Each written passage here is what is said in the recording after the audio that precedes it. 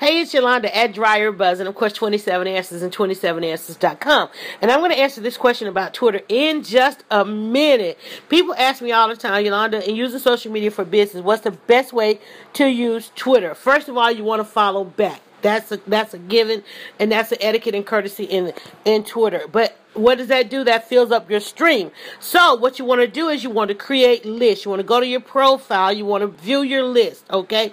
You will find that people will continuously add you to the list if you're providing substance on social media or if they like your business or your product. So what you want to do is you want to create a list. You create your list, you curate your list, and these are filters that you can use to extract those that you really want to look in on quickly.